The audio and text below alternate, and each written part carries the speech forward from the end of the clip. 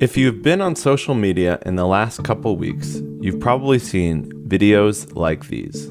What's happening, people? It's that time of the year again, a little bit later than usual, but it's new kit day. And today, I've got this bad boy to unbox. Hello and welcome to We're Not Really Here. This is a special edition because it is new kit day. Yes, our brand new kit has launched here and you can get yours. It is. With the new season only a month away, fans are eager to get their hands on their favorite club's new shirts. But where do they come from and how are they manufactured? Is it ethical? Today, we look at the practices of companies like Nike, Adidas, and Puma and ask, what is the human cost of making football kits?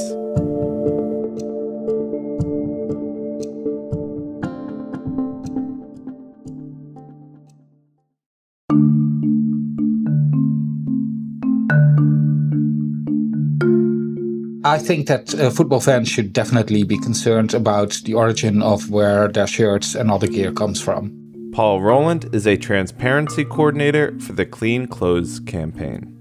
Because there is a lot of injustice in the supply chains. People have a right to deserve to know where their money goes and where it doesn't go.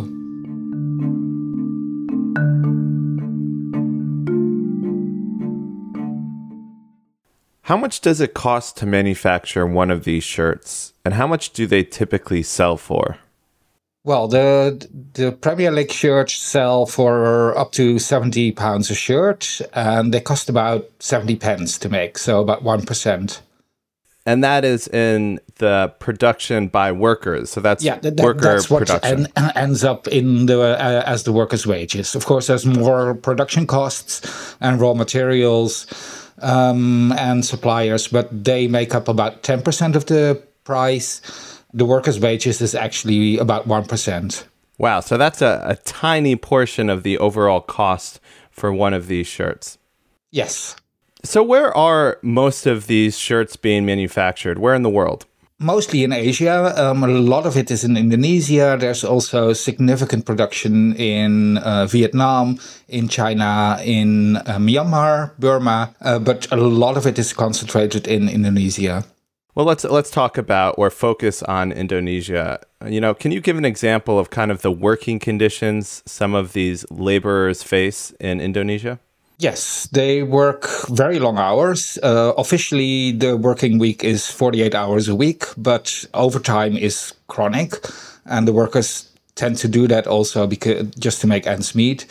For a normal, for a 48-hour work week, they would get about, between 82 and 200 euros per month. That's a wide span, and that is because in Indonesia, the minimum wage is staggered by region, because some regions are more expensive to live in. So around Jakarta, it's about 200 euros per month, and in the further away areas, it can be 100 or even less. And so what would a living wage be in Indonesia? It would be almost double. So the calculations go to around 363 euro, and that would be enough to pay your rent and pay your healthcare and send your kids to school and, well, things you would expect to do from a salary. That's quite a big shift between, 82 euros per month or, even 100, 200 to 363. I mean, that's, double is quite a lot. Yes. It means that most workers are in chronic debt. They also need to have every member of the family working there from quite a young age. So when we're talking about big companies, big multinational companies like Nike, Adidas, Puma, and some of these other ones, just how transparent are they? I've seen multiple reports recently that Uyghur Muslims are working in forced labor camps, and they are indirectly contributing to these companies. Are global brands such as Volkswagen, Mercedes-Benz, Nike, and others using products made by ethnic Uyghurs under forced labor? A report by an Australian think tank claims that is the case. So how much do we know about them and, their supply chains? We do not know quite enough. There has been a shift due to a lot of campaigning. So most of the sportswear brands actually do now disclose their tier 1 factories, as it's called. So that's the first layer of subcontracting. That wasn't the case a number of years ago, but by now most of them do publish those, but they don't publish anything further down the supply chain. So where the cotton comes from, where the fabric is made, where it is spun. And yes, indeed, a lot of 20% of the world's cotton is basically coming from slave labor from China in the Uyghur region. But also the cotton fields where the cotton is grown in Uzbekistan, there's a lot of child labor there still. And even the seeds production, which takes place in Benin, in Africa, of all places, is also well known for child labor and other labor rights abuses. So we know sort of like where the end factories are, but hardly any brand will tell where the material comes from further down the supply chain. So we know the tier 1, which is kind of the most basic, but there's still, like, how many tiers kind of beneath that, does it go? Usually tier 3 and 4. So tier 3 is the spinning and the mills, and then the dyeing of the fabric. Below that is actually the picking of the cotton and the milling of the cotton. So let's just go, stick with tier 1 for the moment and, the upper levels. What kind of standards or regulations are there typically for these types of companies? I know Nike says that its factories are obliged to follow company, quote, code leadership standards, which are some of the highest in our industry. Yeah, that's kind of a bit of PR spin. Well, actually, they are not the worst in the industry, but that's more an indictment upon the whole industry. They're filled with glowing words that the workers should be treated fairly. But if you go down to the nitty-gritty, basically what it says, the workers should be paid the minimum wage. We shall not do child labor. We shall not discriminate and do other things that are forbidden by law. So I could put it in, I will not kick puppies and say, this is my code leadership. So basically they're putting in a lot of things that's the legal minimum standard. And that's about it.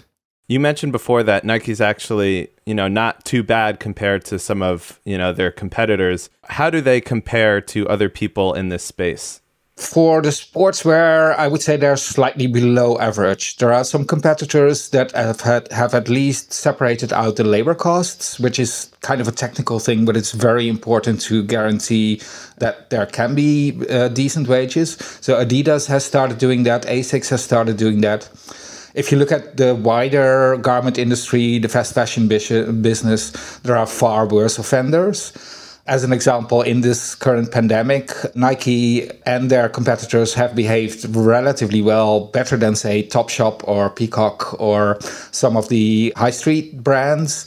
So I would say they are just below average, but they're not as nice as their shining language makes them look. Can you just explain a little bit further what maybe the difference between Nike and Adidas is? You mentioned, that Adidas is a little bit better in disclosing some of that information. Yeah, Adidas has taken some concrete steps. They disclose more of their supply chain, so they go down a bit further the supply chain.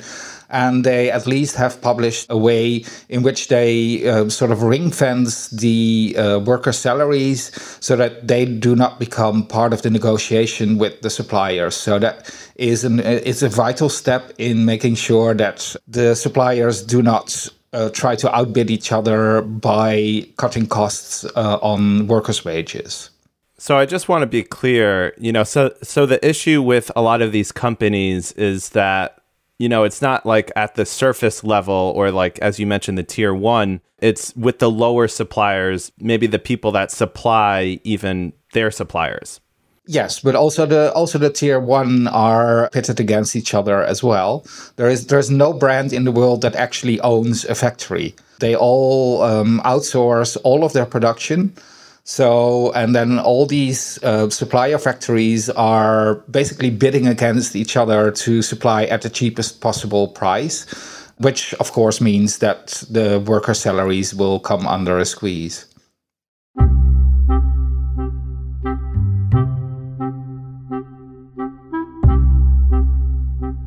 I read your report from 2018 called Foul Play, and in it you describe this supply chain practice known as lean management, and I think that's kind of what you were just hinting at there. Can you kind of explain lean management and how it impacts the supply chain process and therefore kind of this whole thing that we're talking about? Yeah, lean management is basically a model where the companies don't own any of the factories. They don't hold large amounts of products in stock. So there's always just-in-time production. Basically, that means that also the way the prices are calculated, they start with what do I want to sell this for and what do I want to keep out of that? So what's the profit margin? And then they basically put out a bid saying like, okay, who can manufacture this at this price? And then the suppliers have to compete against each other to meet that price, basically. And that means, of course, that has a devastating impact on worker salaries.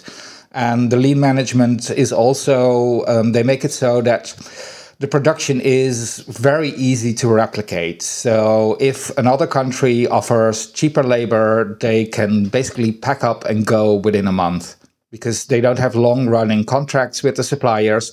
They can say like, oh, Vietnam offers us even cheaper labor. Bye, Indonesia. Nice knowing you for 30 years, but we're gone.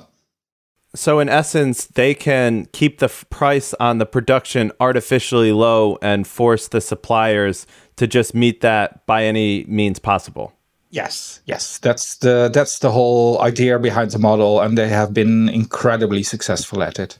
Wait, so just to kind of further that point a little bit, so essentially they are deflecting kind of the responsibility onto these suppliers and putting the onus on them, really. Yes. They say we have no responsibility for the whole supply chain. We just buy a finished product from a supplier, and the supplier is responsible for paying the workers and keeping up all the other social requirements and keeping a safe factory. So they're basically offloading all their responsibility to the suppliers. And then they say like, okay, yeah, but we're doing this in open negotiations. But they're ignoring the vast power imbalance between those suppliers and the brands. I mean, those brands are multi-billion-dollar companies. And these factories, some of them can be larger. They have like 4,000 or 5,000 workers. But they have nowhere near the financial power of Adidas or Nike. So those negotiations are never fair to start with. In a response to an article in the Daily Telegraph on this issue, a Nike spokesperson said, quote, wage levels are set by suppliers and vary based on a variety of factors. Is this the company pretty much acknowledging that they pass the buck of, humane working conditions and all of this onto their suppliers? Is that them kind of acknowledging that? Yes, that is them basically saying it's not our responsibility. The supplier should fix this and we don't have anything to do with it. Where, of course, they have everything to do with it because they basically set the prices that they buy stuff for. And the suppliers have to operate in a very tiny margin to actually get the production. So, yeah, they are completely passing on the buck to their suppliers. You said earlier that it wasn't always like this. Is it worse now than it used to be, or did it used to be worse? It is actually worse now than it used to be. Some progress has been made, like some of the scandals of, let's say, the mid-80s involving child labor, they've been rooted out. But the share of the cost that's end up in a worker's pocket is now 30% less than in the early 90s. Is that a 30% lower wage, or is that 30% lower in relation to the economy? 30% lower in the percentage of the costs that go into workers' wages. The workers' wages have gone, they've stayed more or less the same. But have been hollowed out by inflation. But nowadays, the workers' wages are, as said, 1%. And it used to be a much higher percentage of the retail price of a shirt. Some people listening might say, well, while I understand workers might deserve more money, capitalism ensures fair competition and workers can always decline this work. What do you say to that? Yeah, but that assumes that the competition is fair. It's not. To stay in football terms, it's like pitting Manchester United versus New Mills or any eighth level team. The competition is very unfair. And it's also not like these workers have options. They cannot say, well, shall I have an office job from 9 to 5? Or shall I work my butt off in a factory for these poverty wages? Let's choose the garment factory. It's not how this works. They do this to survive. They don't have options. Why do you think more changes haven't been made? Well, as said, some major scandals have been rooted out, such as child labor. But the reasons why nothing more has been done is this model of outsourcing, apart from driving down costs, also has the advantage of hiding things very nicely. It's really hard to directly connect factories to particular brands, and that way they basically get off scot-free. And they are really good at PR. I mean, they have massive budgets on that, and they're quite good at it. So that's more or less the reason. And there has been a reluctance worldwide to enact more laws on this. That is slowly changing, but it's been a very, very long fight to get any government moving on this. Also because there is intense competition between countries. So as soon as a country did increase, for instance, the minimum wage, all the brands ran away to the next country. You said, it's a good way of kind of hiding practices or, getting away with things. Is that because you're kind of build a labyrinth of, I use that supplier and that supplier uses another supplier, and then, it's you build this web and it's hard to track down kind of the original culprit? Yes, there can be up to 3 layers of buying houses in between before you get at the first factory. So quite often the brands do not even have a direct relationship to a factory, but they have it to an intermediary. Yeah, so that's basically, that makes it really hard to track. Do football organizations or clubs acknowledge that there is a human cost to these products, or are they mostly just kind of staying silent on the issue? They're mostly staying silent. There is now some movement in FIFA. They have at least included quite strict references to that for their 2026 North American bid. Also because they had massive criticism, of course, on the 2022 Qatar World Championships, which has its own sets of problems with builders and human rights. In the bid book for the North American 2026, there is definite attention to supply chains and wages and other issues in the supply chain. So there is a slow movement towards it from the top level, but the individual clubs have mostly been silent. Why do you think fans should care about the human cost of this apparel? Why does it really matter? Well, it's the right thing to do. I mean, at its heart, and I know football players are quite rich, but football is and always has been a working class game. And when you hand over 70 quid, which is a lot of money for me and for most people, I would think, you just feel better when you know that the person making it can actually send their kids to school and feed their family. We've had a progression from, well, what is basically called the satanic dark mills of northern England in the textile industry in the 1800s and 1900s. And that was abolished by basically the working class saying we've had enough of this. Although now with Leicester and Boohoo seeming to want to turn the clock back. Broken windows patched up with cardboard.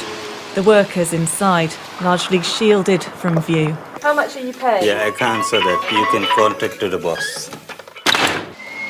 This is Leicester's textile industry.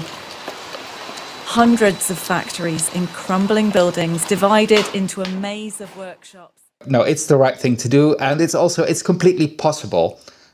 Retail prices wouldn't be that much higher. Even on, I don't know, high street, cheap T-shirts, retail prices would be like 5% higher. And on such a football shirt, if they were to pay a living wage, the working costs or the part that they would have to pay the worker would go up maybe by 1%, but they could also easily absorb that and take a little bit less profit and skip on the third super yacht. So it's not like we're asking consumers or telling them like all your clothing will become twice as expensive when we start paying a living wage. It's going to be a very mild increase, and especially on these £70 shirts, actually the price should still be the same. Do you see this changing in the medium or near future? Probably a real change only with legislation. So the UK has the Modern Slavery Act, which is now being revised to be a bit more strict. The EU will have human rights legislation, and the EU is a big market, so probably that will also influence the UK market. So I think in the end it will require some legislation, because also in the end I would love for fans to become more vocal on this, but it's actually not something they should have to worry about. A basic level of decency should be guaranteed by law. If you're buying something, you should actually be guaranteed like this was made under fair conditions. I should not be personally responsible every time I buy something to check out exactly how it was made. In the current situation, I love for people doing that. And we know that brands are very sensitive to their image. So it does help if people get a bit inquisitive on social media. But in the end, it should be a no-brainer. It should be guaranteed. Are you a fan of football today? Then why not support the show and sign up to our new Patreon page? You'll get access to bonus episodes, full interviews, and extra content. Just go on Patreon and search Football Today. Now, back to the episode.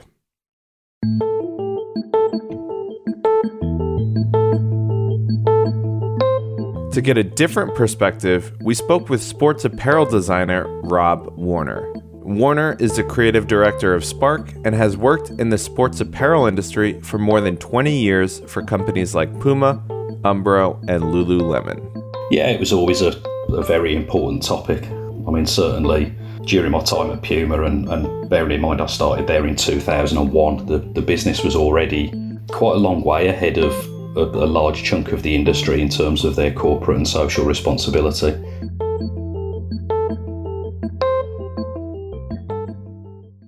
We had a team in there that were monitoring everything from the human side of manufacturing through to the restricted substance list. They were already on the way to becoming a paper-free company. We weren't using PVC in any of the badges or logos and things like that on kits. So it was already a big deal at Puma back then. And then similarly, going into Umbro under Nike ownership and beyond, Nike put a huge amount of stock into their stance around corporate and social responsibility. So the same there, it was always just such a hugely important thing for the businesses and for the individuals working there. You mentioned how it was huge. Can you be a little bit more specific on what you mean by that? Like what actions or, conversations took place?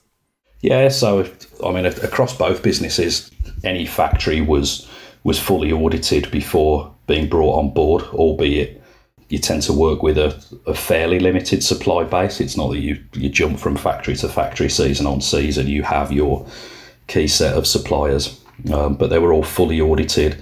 They would be spot audited at regular intervals beyond that, just to make sure that standards were continuing to be upheld.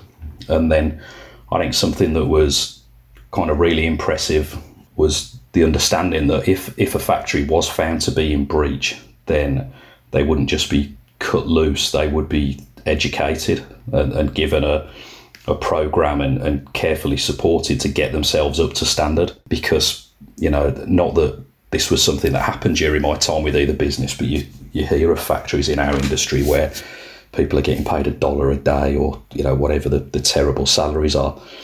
But the reality is, if you just say, well, whoa, we've just found out about this isn't good, and you close that down, well, that person's livelihood, as meagre as it is then gone. So, it's terrible, but equally that's what they're having to live off. So they then go from $1 a day to zero. So the emphasis on being able to help support those factories in just becoming better educated and being able to reach the standards. Obviously, there'd come a point where if there wasn't the willingness or the ability to get there, then more radical steps would be taken. But there was always a rehabilitation program that would be implemented if there were any issues further down the line. What was your experience like visiting factories? Did you go to any? Yeah, I did. So I went to factories across all over the world. And right throughout my career, I've been to factories in El Salvador, Peru, the US, right across Europe, China, Sri Lanka, Thailand, all over the place. And I mean, I've been really fortunate, I guess, that the brands that I have worked for have those high standards in terms of responsibilities, but also in terms of the product manufacture. Because as much as people can talk about the prices of any sort of branded apparel, really, there's a responsibility that comes with that. I think if you're just serving up garbage at a certain price with a logo on it, then you can't expect people to keep coming back and buying that. Whereas at the lower prices, if you're going into a fast fashion retailer and paying £5 for a pair of shoes, surely something inside you is telling you that somebody else has paid the price during the process of getting those made, and you have lower expectations of the quality of them. So for me, I mean, it's always been a great experience to be able to go out to the factories and see different cultures and, really mix with people who are very much of that culture. When you get onto the shop floor and you're working with people on prototypes, these are working class people. These are their jobs. So you get to see a side of these countries that you wouldn't see just by going there on holiday. So did you ever, when you were visiting any of these factories, did you ever see conditions that sat uneasy with you or, made you question your own company? No, not at all. Never. And I can honestly say that, and the same would go for any of the people that I worked with or that reported into me. When we spoke with Paul earlier in this episode from the Clean Clothing Campaign, he mentioned how in Indonesia, we were talking about Nike, and he mentioned in Indonesia, workers there were often paid about half as much as the living wage in the country or in their areas. What do you attribute, to be the primary cause of, those low wages? Well, I think there's always pressure to improve margins, whether that's from the board within the company or whether that's from the retailers that you're ultimately selling the products to. I think part of the challenge that brands face is, I think that the living wage is a big challenge across every country, including the one that I'm sitting in right now. And that is a big issue for brands to be able to get their heads around, of ensuring that the right level of wages are being paid, but also in terms of parity across different industries that they're not even involved in. So if I give you an example, the first time I went to Thailand, we went to the huge market over there that I believe is closed down now, and I was walking around with one of the guys that was based out there. We went onto some of the market stalls and he was saying how important it is to haggle the prices, because they find that Westerners are too keen to it's only a couple of dollars, I'm not going to haggle that. Whereas in locally converted, that couple of dollars goes a long way. So he said they'd been facing a bit of an issue where people from skilled professions were leaving those professions to go and work on market stalls because they could make more money by selling trinkets to visitors. So, I think it's understanding the balance across the entire workforce, the entire labour market, and how that all works out. Because if sewing machinists are getting paid double what doctors are getting paid, then it creates another issue. These companies are giant multinational companies. A lot of people might look at them and say, why can't they pay a living wage? Why can't they improve the conditions of some of these workers? What would you say to that? Well, I think on a personal level, I can't speak on behalf of the brands because I don't work for any of them. I think certainly there is more that can be done globally in all industries to ensure that wealth is more fairly spread out. There's no two ways about that. I think there's very few brands or organisations that can really look themselves in the mirror and say, everything we do is entirely pure, because there's always going to be pressure from shareholders, from consumers, from the retailers that are buying the product to sell to the consumers. Everybody along the line wants the best price they can get. If the price of football shirts went up to £100 instead of £70, there'd be uproar. So I think it's not just on brands, it's on all of us, including end consumers, to do what we believe to be right, but then, you know, depending on what your own financial circumstances are, you're not always in a position to do that either. So, you know, it's not something that's got a simple answer, and I hope that I'm kind of coming across as, you know, I'm speaking from the heart here. I'm not trying to kind of meander my way through it or justify anything. I think right around the world, the inequalities of income and the pressures of what you really need to spend to have, you know, a living wage is one thing, but to have an enjoyable lifestyle is something else again, you know. And how do we reconcile that against everything that's happening in the world, and how capitalism is pretty much the be all and end all of our existence?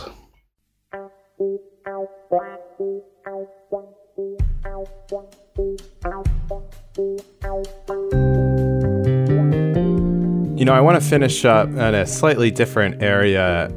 You know, we've been talking about the human cost of football kits, and, you know, it's not just in, you know, the production of them, but, you know I was looking at your Twitter, and, you know, counterfeiting is also a big issue, you know, when it comes to kind of the human cost of making shirts. So, you know, can you talk about maybe how counterfeiting fits into all of this? Yeah, I think it's something that is under considered when we talk about the human cost of kits, and I think it kind of works in tandem with another human cost of kits, which is the end consumer. You know, if you're the football fan and you've got 3 kids and you want the new home shirt and the 3 kids all want, you know, the full kit, that's a lot of money to splash out every 12 months. You know, so of course it's tempting to look elsewhere to see, well, you know, well, yeah, I'll get the kids the Villa kit, but he likes Real Madrid, but he's not a Real Madrid fan, so I'll just buy him a counterfeit one when I'm away on holiday. You know, but the conditions of the counterfeiting factories, where the very fact that it's an illegal trade suggests that, you know, it's unlikely to be conditions that are the types of things that we would hold ourselves accountable to with audited factories and whatever else. They usually are very poor conditions. Similarly, the mills where the materials are coming from are likely to be very poor conditions as well. Quite often these factories are essentially an important part of organised crime. So whether that's for money laundering or cash generation or both, and then the money gets used on human trafficking, drug trafficking, arms, terrorism, you know, which sounds really far-fetched, of like, oh, well, you know, it can't be that bad, it's only a fake Real Madrid shirt. But, you know, you've got to follow that line of money all the way to the end. And I think within branded football shirts, I can certainly sit here and say, well, yeah, you know, this is what we would pay to get a shirt made for the brand. We know what the profit margin of the supplier is. We know what the fabrics cost us. We know what percentage we've got to pay to the club. We know what the retailer is willing to pay for it. We then know how much markup they want to make when they sell it on to the customer. So it may not be ideal, but at least we know where every chunk of that final retail price is going. Whereas you buy a counterfeit football shirt, you could be buying any other illegal product in the world, really. It's once you've paid for it, who knows where the cash ends up. You know, in one sense, it's almost kind of a depressing thought, not in the idea of you want to buy something, you know, that's illegally made, but in that, you know, if you want to buy a shirt of your, you know, favorite club, there's a chance that if you buy the official one, you know, the person on the other end isn't really making a living wage. It might not be under the best conditions. And also, you know, doubly so if you buy a counterfeit one, it, you know, makes you wonder, you know, if there are that many shirts that, you know, are sustainably made.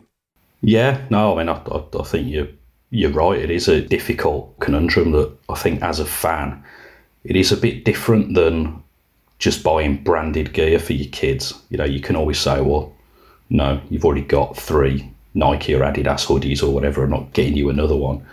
But when you're a fan of a club, it becomes something different. And for the younger kids, and, you know, I've been there, I remember getting my first football shirts. It's kind of the most important thing in the world, having the new kit.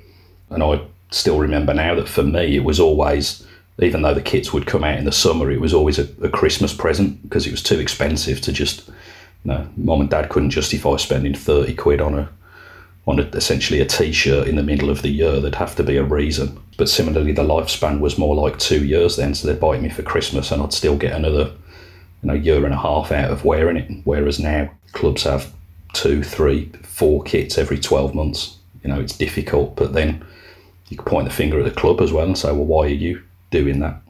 So there's always going to be a reason why people want an additional slice of the pie. There's always something else that's got to be paid for.